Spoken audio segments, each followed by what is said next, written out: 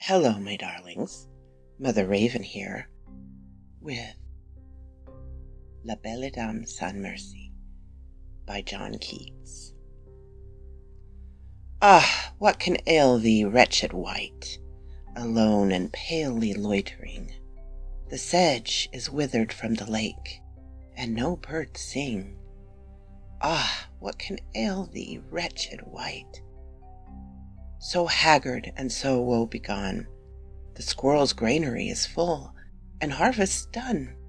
I see a lily on thy brow, with anguish moist and fever dew, and on thy cheek a fading rose fast withereth too. I met a lady in the meads, full beautiful, a fairy's child. Her hair was long, her foot was light, her eyes were wild.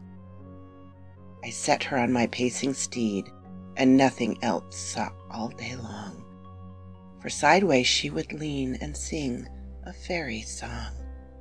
I made a garland for her head, and a bracelet too, and fragrant zone.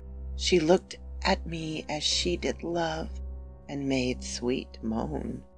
She found me roots of relish sweet, and honey wild, and manna dew, and sure in language strange she said, I love thee true.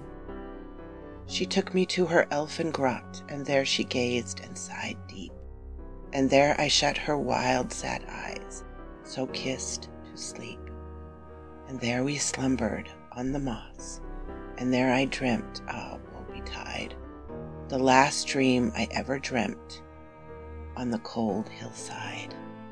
I saw pale kings and princes too, pale warriors, death pale they were all, who cried, La Belle Dame sans Merci hath thee in thrall.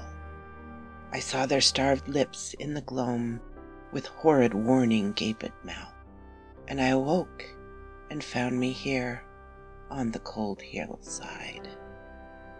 And this is why I sojourn here, alone and palely loitering, though the sedge is withered from the lake, and no birds sing. So quoth this raven.